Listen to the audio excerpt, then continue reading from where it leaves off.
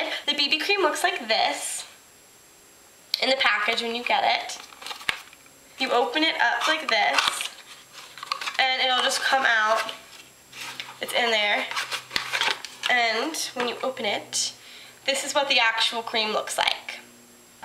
The way you use it is you take, like, I would say, like, depending on how big your face is, you need like a palm size like that. You rub it between your fingers and you put it on like moisturizer. You could put this on like foundation, but it's honestly not necessary because of how light it is. I love this BB cream. It is the perfect amount of coverage. It feels so good on your skin. It feels so moisturizing, and I have super duper dry skin, and my skin gets painfully dry. So this has done the trick for me as like a moisturizer and as a foundation. So I love this stuff. I totally recommend it. It has SPF of 15, and I'm light to medium. Totally 100% people, 100%. Love it. And the second thing I have to review today is the Macadamia Natural Oil Deep Repair Mask.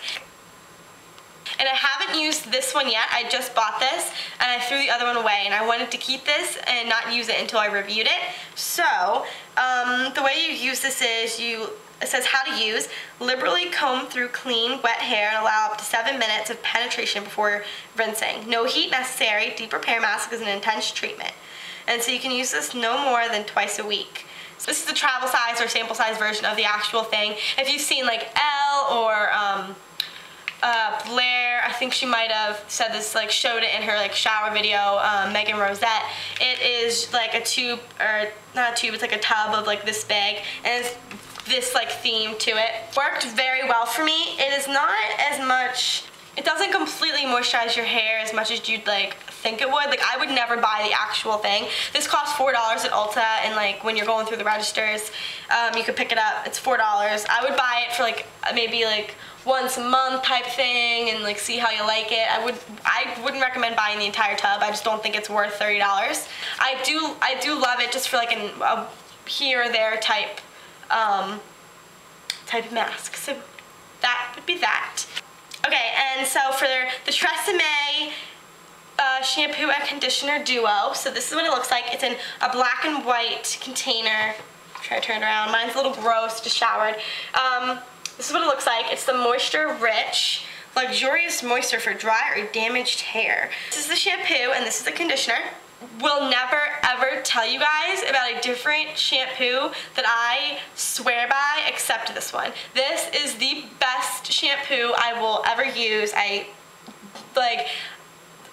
Oh, that was attractive. Then when I go to get my hair cut and they do it at the salon, like I love this stuff. I just dyed my hair.